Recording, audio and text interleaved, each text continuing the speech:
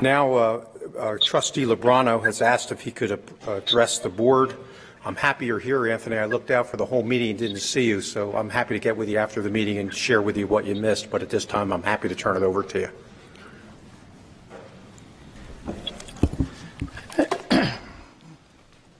I'm not sure that was called for, Mr. Chair, but point of order before I read my comments into the record. I've been on this board 4.5 years, and I thought protocol was for us to sit alphabetically. At the last meeting, I noticed the protocol had maybe changed, and I noticed again and it changed. Is that no longer the case? Because I certainly enjoyed the company of sitting next to Trustee Mouser.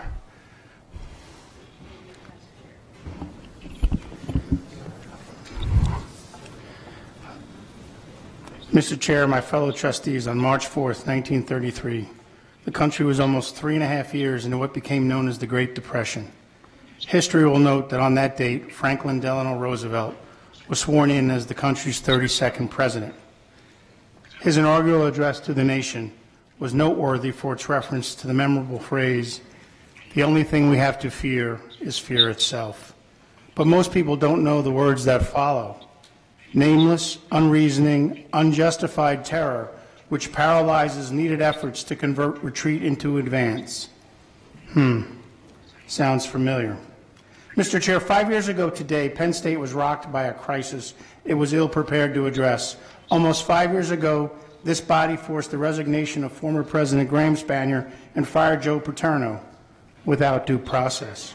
Mr. Chairman, on September 17th, the Penn State community marked the 50th anniversary of Joe Paterno's first game as Penn State's head football coach. It did so not without some controversy. In recognition of these events, I thought I should reflect on where we are today, almost 5 years after his unjustified dismissal. Now, I recognize my remarks will make some uncomfortable, while others will not receive them well. So be it. To paraphrase Lanny Davis, a former advisor to this board, that's a risk I'll have to consider. For the past almost 5 years, Mr. Chair, our university has been mired in retreat. But why? Why have we not defended ourselves, and more importantly, why have we not defended our institution and our people? The only thing we have to fear is fear itself. To take you back, the firestorm surrounding the grand jury presentment in November 2011 caused the political correctness crowd to immediately attack our university. The rush to judgment based on an intentionally biased, yet to be proven, document was on. Have you considered just how cleverly crafted that presentment was? Do you realize that the Office of the Attorney General knowingly deviated from the common practice of withholding from a presentment the names of those persons not charged? That makes sense, doesn't it? Why would individuals not the targets of an investigation be mentioned by name in a document used to make a prosecutor's case? In this case, however, the Office of the Attorney General broke protocol and made reference to, of all people, Joe Paterno. Although Attorney General Linda Kelly said, and I quote, he is not regarded as a target, her mere mention of Paterno achieved the desired media attention to turn a criminal case about a former Penn State employee into a public lynching of a Penn State icon. Why would the OAG resort to such a tactic? Well, the answer is quite obvious. Without Joe Paterno's name attached to this story, the story is far less salacious, far less media-worthy. Add to this the fact that the presentment was, and I say this tongue-in-cheek, accidentally posted 5 years ago today, November 4th, 2011, on the OAG's website, and we can all understand the firestorm that followed. How did this, quote, accidental posting of the presentment come to pass? How did one writer, and only one, see the posting before it was quickly removed? And after the presentment was released, the world was left to believe what we now know to be an untruth. Let that sink in for a second. The most sensational portion of the presentment, the allegations which were described in vivid detail on pages 6 and 7, the allegations that set into motion a false narrative that the entire country can't, and I quote, unhear, were complete and total lies. Unfortunately, the rush to judgment was on, even here, among our own Board of Trustees. How could we not be horrified by what we read? Referring to the graduate assistant, he saw a naked boy, victim 2, whose age he estimated to be 10 years old, with his hands up against the wall, being subjected to anal intercourse by a naked Sandusky. Further down the page, we read, the next morning, a Saturday, the graduate assistant telephoned Paterno and went to Paterno's home where he reported what he had seen. Of course, as several of our board predecessors told me in no uncertain terms, Joe Paterno was the most powerful person at Penn State and quite possibly in the Commonwealth of Pennsylvania. I disagree, though Joe Paterno was highly respected worldwide by alumni, students, faculty, staff, and friends alike. But he was far from the most powerful person at Penn State. That's simply a convenient excuse exercised by those looking for a person to blame. The truth is, Sandusky was acquitted of those charges. Even now, the NCAA has adopted a protocol for reporting of sexual assault ostensibly modeled after the manner in which Joe Paterno handled the report from the graduate assistant. So how did we get here? How did we get to this place almost 5 years later where the mere mention of a commemoration leads to an onslaught of media against our school? The answer is once again quite obvious. We have failed. We have failed to correct a blatantly false and very likely irreparably damaging narrative. No less than 2 months ago, we saw a story that refers to Joe Paterno as an enabler of a child rapist. People believed those 2 pages in the presentment, even though they were proven false. Quite frankly, in my opinion, we should set the record straight and honor Joe Paterno rather than simply commemorate a date in history, and let the naysayers be damned. The only thing we have to fear is fear itself. Joe Paterno gave Penn State 61 years of unparalleled service. Yet to this day we refuse to defend him, let alone honor him. I imagine each of us can recall where we were the night of November 9th, 2011. That was the night that the university to which he had dedicated his entire life abandoned him. We fired him over the telephone, no less, unjustifiably after 61 years. As Sue Paterno said, he deserved better. Well, Sue, I agree, and so do hundreds and thousands of Penn Staters all over the world. This is not an angry minority, as some might have us believe. I'm here to tell you unequivocally that it's the overwhelming majority. In fact, I have yet to meet a Penn Stater outside of this boardroom who trusts anyone in it or believes we should move on without correcting our mistakes and, more importantly, correcting the record. The only thing we have to fear is fear itself. When the university refused to defend the institution and its people, its alumni came forward in numbers never before witnessed by Penn State. Through social media, they connected. Their message was resounding. 3 by 3, the alumni replaced the board's only democratically elected trustees. 2012, 2013, 2014, all 9 of them. They made it uncomfortable enough for several others to leave of their own volition. I suspect had they the power, the alumni would have replaced all the members of this body. But how did we get to that place on November 9, 2011, where our university president, a man whose vision and leadership took this institution to unparalleled academic standing, was forced to resign, and a man who gave us 61 years of remarkable service was fired? What role did former trustee and governor Tom Corbett play in this modern-day tragedy? Did his personal animus toward President Graham Spanier impact the decision-making that night? Was he behind the resignations of President Spanier and the firing of Joe Paterno? Did the former governor and trustee threaten to withdraw financial support of the university if the board did not remove the former President Spanier and fire Joe Paterno? Did the former governor and trustee have a fiduciary duty to our school to inform the board of the Attorney General's investigation into Jerry Sandusky? Of course he did, even though he argued that the grand jury secrecy laws precluded him from doing so. Do you think he could have found a way, if he was so motivated, to inform the board so as to avoid the damage to the Penn State community and, by extension, the Commonwealth of Pennsylvania? Of course he could have. The only thing we have to fear is fear itself. What followed the events of November 9, 2011 is well documented. On November 21, 2011, the Penn State Board of Trustees hired former FBI Director Louis Freeh to conduct what was billed as an independent investigation. We now know this to be untrue. That investigation was anything but independent and further contributed to the false narrative we have yet to correct. The former chair of the Special Investigation Task Force announced on that day, each of us in the Penn State community read the grand jury report with the same sense of dismay and anger that has stunned and shocked our entire nation and the wider world. We are especially heartbroken that some of these unspeakable acts could have occurred on the campus of Penn State University. We care deeply for the victims and their families whose lives have been tragically affected. The board also understands how difficult this has been for the students, faculty, staff, and others who are dealing with the shock and revulsion at what happened. Freeh himself noted, "I am committed to leading the investigation into this tragic and distressing series of events and making the appropriate recommendations." But why did Penn State so readily accept responsibility for what at the time were just allegations made in a cleverly crafted presentment? On January 22, 2012, Joe Paterno passed away.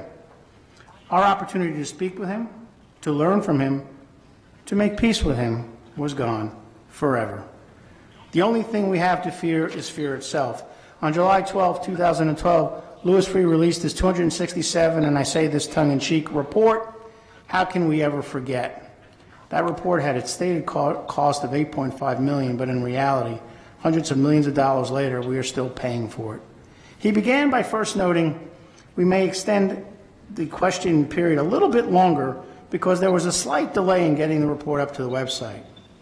Rather curious, don't you think? A slight delay in getting the report up to the website. In actuality, he knew in advance that the server would be unavailable. How convenient. Then he added, the Special Investigations Task Force retained us to conduct a full, fair, and completely independent investigation. Again, rather curious in light of the role we now know the NCAA played in this investigation. What other organizations were involved? The Big Ten, the Office of the Attorney General, Frank Fina. Then he gave the world the impression that his conclusions were based on fact. The most powerful man at Penn State failed to take any steps for 14 years to protect the children that Sandusky victimized. He lied. Taking into account the available witness statements and evidence, it is more reasonable to conclude that in order to avoid the consequences of bad publicity, the most powerful leaders at Penn State University, Mr. Spanier, Schultz, Paterno, and Curley, repeatedly concealed facts relating to Sandusky's child abuse from the authorities, the Board of Trustees, the Penn State community, and the public at large. He lied again. The evidence shows that these four men also knew about a 1998 criminal investigation of Sandusky related to suspected sexual misconduct of a young boy in the Penn State locker room. And again, he lied. The evidence shows that Mr. Paterno was made aware of the 1998 investigation of Sandusky, followed it closely, but failed to take any action, even though Sandusky had been a key member of his coaching staff for about 30 years and had an office just steps away from Mr. Paterno. Once more, he lied. At the very least, Mr. Paterno could have alerted the entire football staff in order to prevent Mr. Sandusky from bringing another child into the Lash building. This last statement alone should call into question the veracity of the Freeh report. Now, I'm sure lawyers have a professional standard, although that could be an oxymoron. But shouldn't deliberately and continually lying to a client subject an attorney to severe discipline? Of course, now we know none of these conclusions to be based on any quote-unquote facts whatsoever. Did Louis Freeh reach these conclusions as a result of something other than his tongue-in-cheek independent investigation? Why did Louis Freeh assign motives to behavior when he never interviewed any of the individuals in question and had access to an apparently incomplete record? Did Freeh's team advise him against assigning any such motives? Was Freeh driven by the desire of the media to assign motives immediately following the Sandusky trial? Of course, Mr. Freeh now wants to argue that his tongue-in-cheek conclusions were nothing more than his opinions. And no matter how many times he has been invited back to campus by the alumni to defend his attack on their culture, he fails to make good on that offer. Another rather curious side note is the reference Freeh makes on page 92 of his report. According to Freeh, both Graham Spanier and Cynthia Baldwin opposed an independent investigation of the Sandusky issue. According to the report, Baldwin emailed Spanier that, and I quote, "If we do this, we will never get rid of this group in some shape or form." Excuse me, Trustee Lubrano, do you have much more? No. Okay. Thank you. Please continue then. The board will then think that they should have such a group, Spanier agreed. Did any others, including other trustees, oppose an independent investigation? If so, then why are these people not named in the Freeh report? On July 23, 2012, after the release of the Freeh report, the NCAA and Penn State entered into an agreement appropriately titled Binding Consent Decree, imposed by the National Collegiate Athletic Association and accepted by the Pennsylvania State University. The Freeh report was used as the basis for the unprecedented sanctions imposed by the NCAA. We allowed Louis Freeh to attack our university with his baseless conclusions about our culture and our people. We allowed Louis Freeh to tarnish the reputations of four good men without the benefit of due process. We allowed Mark Emmert, in my opinion, himself a sanctimonious hypocrite, to use Penn State as his personal whipping post and inflict nothing short of extortion. Emails released in the Corman v. NCAA litigation that the eventual sanctions, which included fines, scholarship reductions, and a postseason ban, were characterized by former NCAA Vice President of Enforcement Julie Roe-Lash as a, quote, bluff, while NCAA Vice President of Academic and Membership Affairs Kevin Lennon figured the only reason Penn State would accept the sanctions was because the school was, and I quote, so embarrassed they will do anything. William Reed, in his book, Joe Paterno, Hastily Tried, Unjustly Convicted, wrote, the most saddening thing about the NCAA actions is that they were taken with undue haste. The Roman Publilius Syrus wrote, haste in giving judgment is critical.